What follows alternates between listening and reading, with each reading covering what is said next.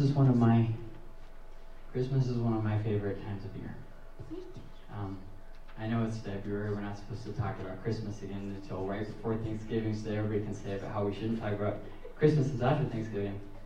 But there's something I really like about Christmas time. And there's this movie that was made from this book, and it's called A Christmas Carol.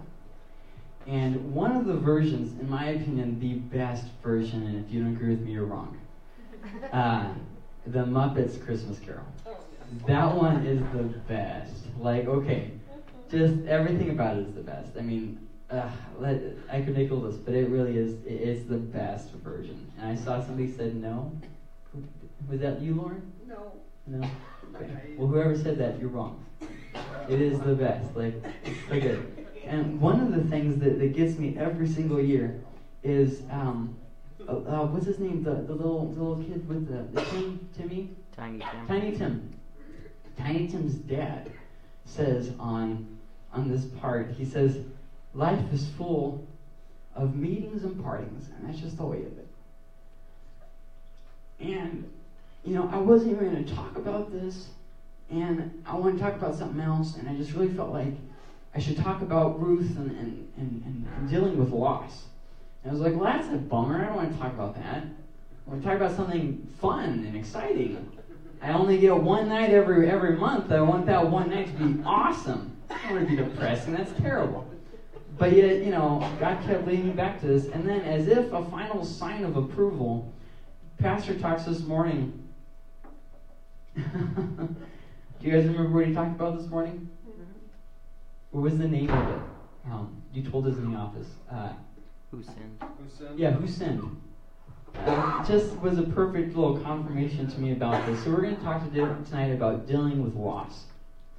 Specifically out of the book of Ruth. Because life is filled with meetings and partings. And it might not seem fair to us, but that's the way life works this side of heaven. We don't have to like it, but that's just the way it is. And if you pay attention, you kind of lose a little bit every day, right? You lose a little bit here and there, things we don't really think about, right? We lose our keys, we lose our hair, we lose our good looks, little things, things that they add up over time, but it doesn't seem that big. But then every once in a while, life just seems to grab a bunch of something we really like and just yank it out of our hands all at the same time. Or death of a loved one, for instance. And it just seems so overwhelming, so crushing, that we can't ever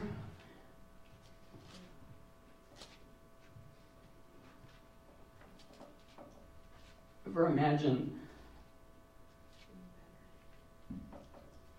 going on. And so we'll look at Ruth chapter 1.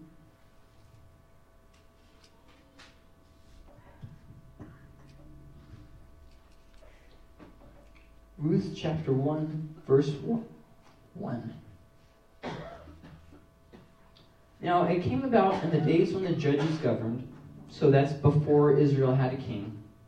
So sometime in between Joshua leading them into the promised land in the book of Joshua, and before King Saul being elected, or whatever, elected I said, in 1 Samuel. So somewhere in that gap there. That there was a famine in the land. Now, back then, the famines weren't like today, where, well, it's okay, we'll just stock up on stuff from Walmart. No. If there's a famine, there's nothing to stock up on. Because you had to manage your crops where you'd carry enough over from the previous year to have something to plant. But then you'd also have to, eat. So you couldn't keep all of it back. And so you had to prepare all this. And Israel had a little more complicated because they also had to tithe from their grain. So it made it a lot more complicated because there was something else they had to factor into it. So they had this whole process here. It makes me wonder in the book of Genesis where Joseph has to ration out the food. Like, how nasty was that food tasting by the end of those 7 years? Like, right? And they were all going to Egypt to buy the food. Like, do you have anything fresher? Okay, and a certain man of Bethlehem in Judah went to sojourn in the land of Moab with his wife and his 2 sons. Okay, so right off we have characters introduced. What is the book named? Ruth, right? Were any of those people Ruth? No, not yet. Let's hold on. The name of the man was Elimelech, and the name, say that 100 times really fast. Elimelech, Elimelech, Elimelech. And the names of his two sons were Mahlon and Chilion. Ugh. Somebody needs to learn how to name something a little bit funner, right? Ephrathites of Bethlehem and Judah. Now they entered the land of Moab and remained there. Now, just so you know, the promised land isn't Moab. Moab is over there. They're leaving the promised land to go to not the promised land. Okay. Then Elimelech, Naomi's husband, died, and she was left with her two sons. Well, okay, so the main person that was first introduced has already died, and we're only in verse 3. Well, things aren't looking good, right? Verse 4, they took for themselves Moabite women as wives. Oh, there's another no-no. The name of the one was Orpah. I always think of those, what are those wells called? Orca. I always think of Orca wells. Orpah. And the name of the other Ruth. And they lived there about 10 years. Then both Mahlon and Chilion also died, and the woman was bereft of her two children and her husband.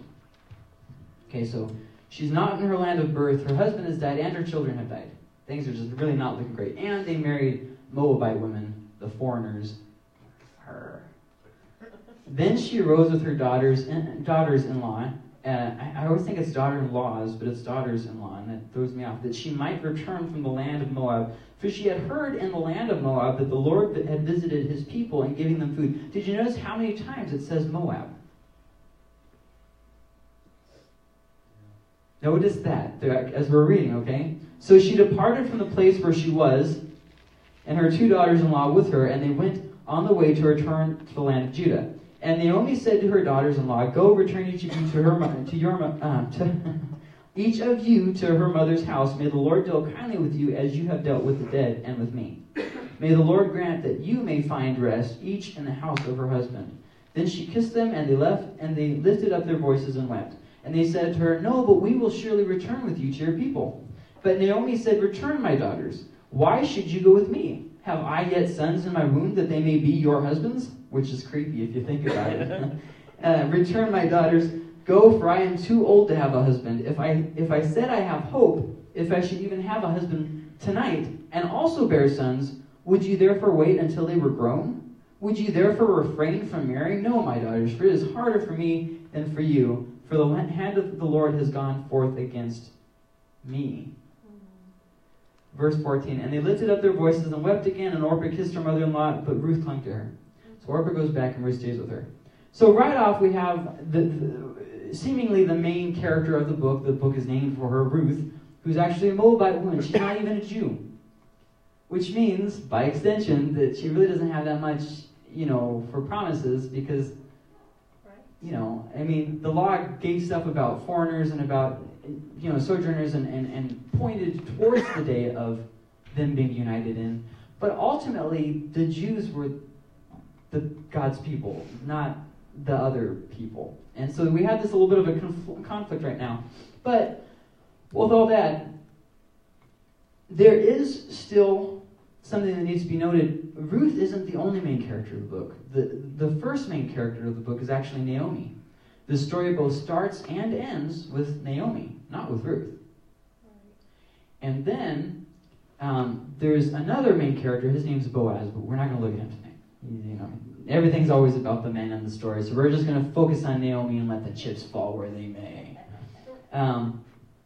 So here we have Naomi, who has really no direction in life, right? She's following her husband because she's expected to, not because she wants to necessarily. What's there to do in Moab? It's a whole lot of rocks, and that's pretty much it. I don't know if you guys have ever seen pictures of what used to be Moab, but it's pretty much just a bunch of rocks. That's it. That's it. So here she is with her husband in this other land, and God's promises, and they're completely unfulfilled, right? So God, you brought us out of slavery in Egypt to bring us here. where there's a famine and I have to go to ugly old Moab. Not really doing anything. Here we are just existing, just here. But it gets worse because she was also spiritually lacking. Now we know that in the times of the judges, the spiritual atmosphere was pretty rough. People were kind of doing whatever they wanted, whenever they wanted. So we have spiritually not a whole lot's going on. God's not talking to her. God didn't tell her why this was happening. God didn't tell her that it would happen. But it gets worse. She also doesn't have food or money. Here she is, left with pretty much nothing to her name, because she doesn't have her husband anymore either. But it gets worse. Because the land that was promised to her ancestors, she's no longer in. But it gets worse. She now has no inheritance, because how it worked was your children, you would pass down your inheritance through your family line. But if you had no sons, it went to your nearest relative. So now she's in a worse situation than she was before, because her sons married Moabite women, not Jewish women. And she was unable to produce any more because of not only her advanced age, but because of nobody to impregnate her. So we have all these problems going on. So there's nothing left to her name. But wait, there's more! You see, back then, if your husband and your children were to die, you were kind of looked down on by the entire society. In other words, it was something along the lines of this. What did you do wrong? That God would take not just your husband, but also your kids from you. You must be a sinner. And the entire community, because Israelite community was very fellowship, very communal. And it's not like our communities nowadays where, there's, it's everybody's connected. Okay, that's how Israel worked back then. And so here they are looking down at her because she has nothing to her name. So Naomi literally has everything going against her. Have you ever been in a place where things aren't just bad at work, they're also bad at home, at the church, at work?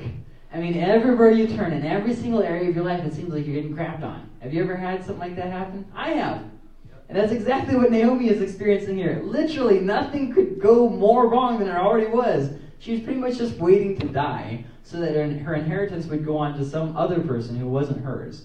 And she had to live the rest of her life knowing that her children had tasted death before her. That is some rough living. Jeez, and so then we get down to verse 19, and look what she says. So they both went until they came to Bethlehem, which is the city that she had come from, or it's more of a town. And when they had come to Bethlehem, all the city was stirred because of them. And the women said, "Is this Naomi?" Now, Naomi means pleasant. It means sweet. Like, you would say, kind of think of the taste of an apple. It's pleasant. It's a sweet taste, right? Verse 20, she said to them, "Do not call me Naomi. Don't call me sweet. Don't call me pleasant. Call me Mara." Now, Mara means bitter. Have you ever tasted something that's real bitter and just leaves that taste in your mouth? That's Mara.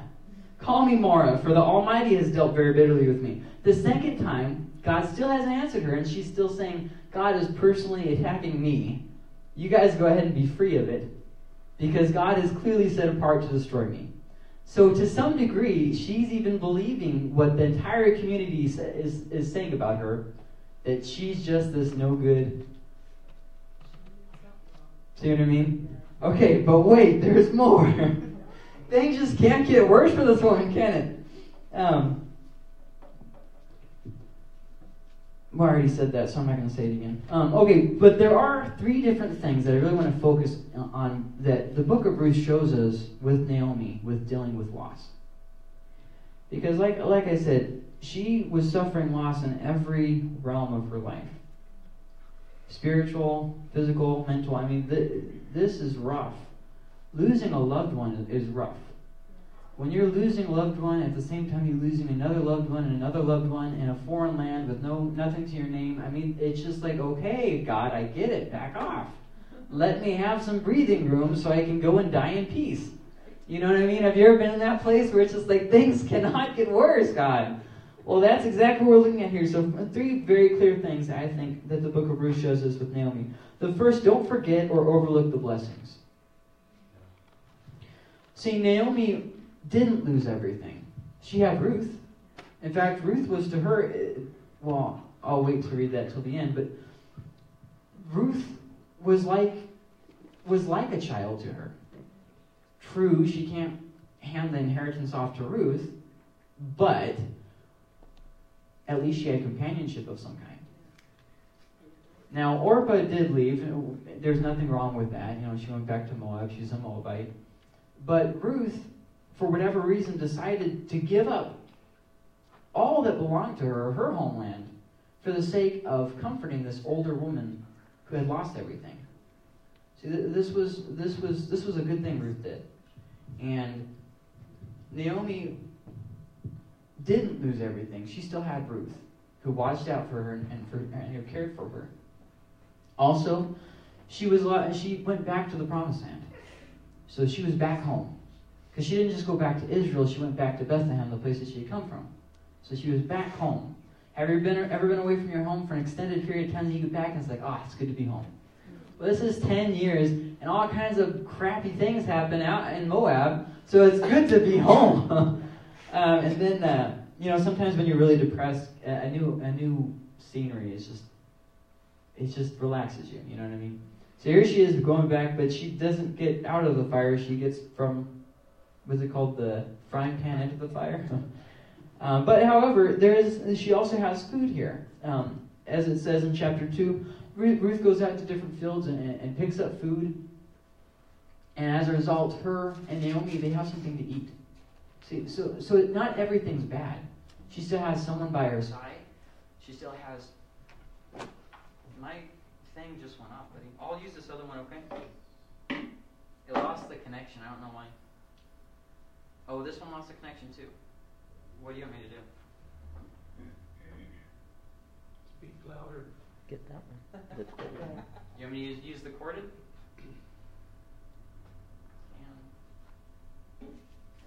Corded? It's Diana's. I'm going to spit all over it.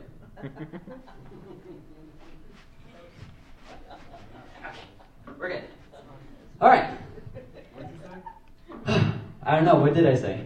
I said a lot of things. Okay, so not everything was bad. She had a lot of good things going on. Maybe sometimes in life it seems like there's more bad things than good things going on, but there was still something going on. Don't overlook the blessings. The second thing is don't give up. Don't give up. When you're dealing with the midst of loss, yes, it sucks. Nobody is denying that it sucks. But you can't give up. You keep going. Because giving in and giving up doesn't achieve anything. You already lost. Why waste your time grieving about the loss? Now, I'm not saying don't go through the processes of grieving. You have to. That's something that's uncomfortable. You have to do it. And running from it just makes it all the harder. But that doesn't mean that you have to just cave in on yourself and buckle and say, it's not even worth living. There's always reason to keep living. There's always reason to keep living. We may not understand it at this moment of pain, but it doesn't mean that it is not existent. Don't give up. If we look at 1:7, she departed from the place where she was and her 2 daughters-in-law with her, and they went on the way to return to the land of Judah. She didn't give up. Well, here I am in Moab. I've lost everyone dear to me. I'm going to go home. She didn't give up. She didn't say, I'm just going to stay here in Moab and die. I'm going to go back to the Promised Land. Maybe, just maybe, something will happen there when I get myself back into the land of promise. Who knows? So she went back home. Also, it says here in chapter 2, verse 1, Now Naomi had a kinsman of her husband, a man of great wealth, of the family of Elimelech, whose name was Boaz. That's where Boaz comes in. It says in verse 7, And she said, Please let me glean and gather after the reapers among the sheaves. Thus she came and has remained from the morning until now. She has been sitting in the house for a little while. Excuse me. And so here we have where they get back to the Promised Land. Now what? Now they just sit on their butts and cry about the terrible situation out there? No. They get up and they start working because there's something to do. You can give up when you're dead, but in the meantime, don't give up. Keep pressing on. And if you look in chapter 3, verses 1 through 2, then Naomi, her mother-in-law, said to her, "My daughter, shall I not seek security for you that it may be well with you?" See, they didn't just live there and eat there. Naomi also made plans and continued to do the right thing. Naomi said, "This is where I am now. What can I do about it? First off, I can get my butt back to Israel. Second off, we can get up and we can go get some food. Sitting in your house all day, that's a stupid idea. Because of course you're going to feel depressed. Go out and live your life. Live it. Never once in the Gospels do you say, and if you've been dealt a terrible blow and Satan has really attacked you, sit around and let it stew and just kind of lie on the ground and feel sorry for yourself. No, he said, go into all the world, preach the good news, and make disciples. Don't stop. You push forward. I know dealing with loss is hard, but it is not the end. The end is when God takes the last of your breath out of your lungs and you get to see him in face to face. That is the end. Nothing before that is the end. And as much as it feels like you can't ever pick yourself up and keep going, you can and you will. Yes, amen. So Naomi said, okay, here we are. They got up, they picked up food, but then that's all they should. She said, okay, now what else can we do? We can resolve this issue. Ruth, you need yourself a man. So that's where we get in chapter 3. And so here we see Naomi not giving up. And then the third thing, wait for God to answer. All these things happen in between chapter 3 and chapter 4, but here we have chapter 4, verse 13. So Boaz took Ruth, and she became his wife, and he went into her. They had sex. And the Lord enabled her to conceive, and she gave birth to a son. Then the woman said to Naomi, "Blessed is the Lord who has not left you without a redeemer today, and may his name become famous in Israel. May he also be to you a restorer of life and a sustainer of your old age, for your daughter-in-law, who loves you and is better to you than 7 sons, has given birth to him." Absolutely. So here we have a few things happening. Chapter 4, verse 13. We see the inheritance restored. And the Lord enabled her to conceive, and she gave birth to a what? A son. What was necessary for the inheritance to be passed down? A son. Daughters are fine, but in Israelite culture, you had to have a son to inherit. So there's that.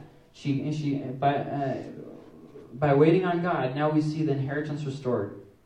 And here's the thing, even though it was Boaz's first son, it was still counted as Ruth's son.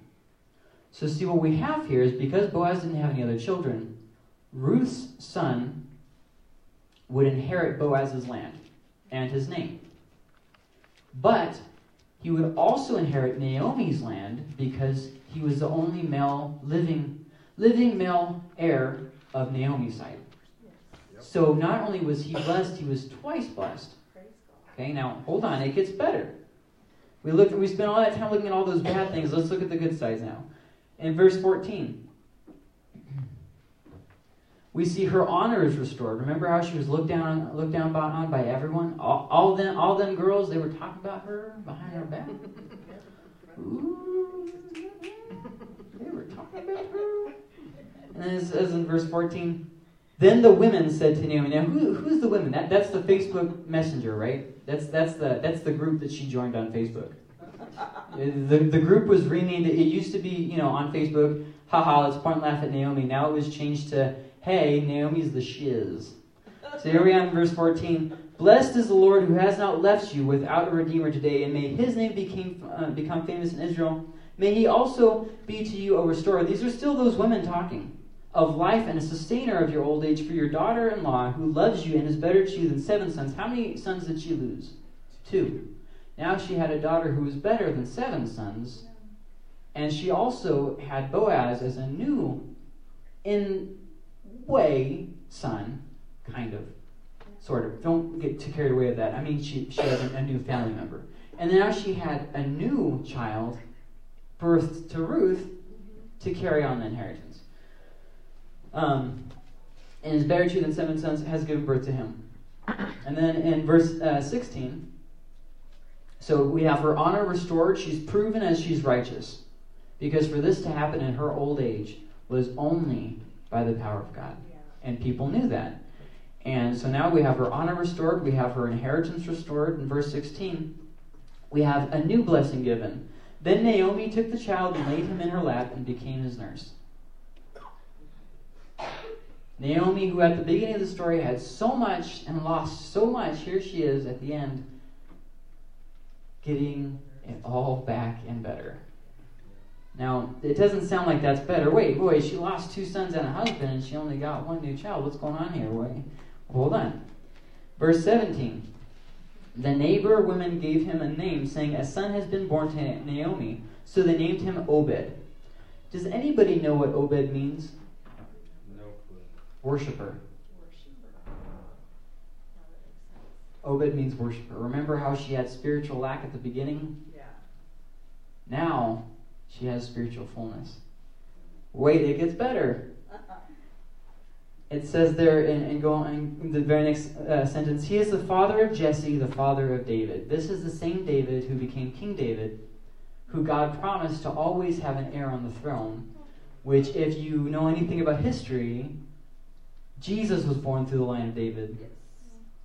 And so she didn't just get to see a temporary fulfillment of blessings. She saw a long term in King David and an even longer term in Jesus Christ, the Savior of the world. She got to see eternal. Yes, I think that was better than whatever she had at first. Yes. I mean, I could be wrong, but Jesus is the name above every name, so I don't think I am. And so, with that being said, you don't know how the story ends. When you're dealing with loss, you don't know how the story ends. I know that's hard, because death is it's all consuming, really, if you think about it. Death always takes and never seems to give anything back. And I think to some degree, spiritual death is a little bit worse than physical death, because as long as someone's still alive, they have a chance to turn and be saved. But spiritual death is so eternal. It's so much worse than just physical death. And so it's not over until God says so. Amen. It's not over until God says so. When you're dealing with loss, remember that. It's not over until God says so. I've been dealt this terrible blow. Yeah. Yeah. But it's not over until God says so. And, the interesting thing about all this is Ruth never once records a perfect prayer that somebody prayed, right? Nowhere in the book of Ruth is there any prayer at all. Now, we know that Ruth and Naomi were praying because of some of the things that happened and some of the things that were said, but it never records any of those prayers. There was no perfect prayer. Furthermore, did you know that it has no perfect speech? No one in the story offers that perfect speech that just gives the hope to power through. This isn't a Shakespeare play. This is real life. And nobody gives that speech. And yet, we still see Naomi's triumph. And we still see God's salvation. Psalm chapter 37 says this. In verse 25 it says, I have been young, and now I am old. Yet I have not seen the righteous forsaken. Once upon a time I was young, but that day's gone. But even in my old age I can stand firm knowing that I have never seen the righteous forsaken. So here we have Naomi and being dealt huge blows, and we can learn 3 things. Don't forget or overlook the blessings. Don't give up, but continue to press on and wait for God to answer. So in closing, I said it. Number 1, don't forget what God is doing or what you still have. God is still on the move. But I don't see anything. I didn't ask what you saw. Faith is the substance of things unseen. Yeah, well, okay, that's a little bit different there, isn't it? So it's not over. God is still working. And beyond that, we still have things to be thankful for. There were times in my life where honestly, I would just thank God for this. Thank you that I'm still breathing, I guess, but I wish I wasn't. So you get up every day and you keep thanking Him for things that you're not really thankful for, and then eventually you start realizing that you do have something to be thankful for. And eventually your thought process starts changing because you realize they died or you lost, but life goes on. And although you can't imagine life going on without people or things or whatever that you're so attached to, life is filled with meetings and partings. And one parting is not the end of your meetings. That make sense? Even when you lose a lot, there is still more that can be gained. Right? Plus, we know that there is no such thing as real death for us believers because we know that there is something greater than anything we could ever have here on earth. So that's good. Ask Billy Graham. Ask Billy Graham. Did you guys know he died this week? Crazy, right? Don't give up in life. Don't give up in prayer. Don't give up in faith. If you're struggling, that means you're still in the race. A lot of people say, well, I'm struggling so bad. Listen. If you're struggling, that means you're still in the race. If it wasn't a struggle to believe in God, if it wasn't a struggle to keep praying, if it wasn't a struggle to keep on growing, that would mean that you've already given up. When you're struggling, count that as a joy. That's a confirmation that you still have at least some faith somewhere hidden away in that dank, dark, depressed place in your heart. There's still some hope left. Every time you struggle in your faith, know that it is God's sign of approval that He is doing something. Right? Amen. If you're struggling, that means there's a chance you'll conquer. So then lastly, wait for God to answer. I don't want to underemphasize that. I want to overemphasize that. Wait for God to answer. What we do is we look at right now, God hasn't answered in the way that I think He should. That means He never will. This is what we should instead say. God does not forsake the righteous. I don't know what's going on now. I don't know what happened back then. I know what will happen. Yeah, I will see the salvation of God. I will. That's all we're supposed to be steadfast in. All right. So we're going to close there. Can I have the Reverend Randall closes in prayer, and then the brother Joe pray for the food? Can we do that? It's going to be a split thing. Lord, we thank you for this word tonight, Lord, and pray that you continue to touch us and open our eyes and see things the way you see them. God, we know that you never give up on us, and you are always, always at work. We thank you.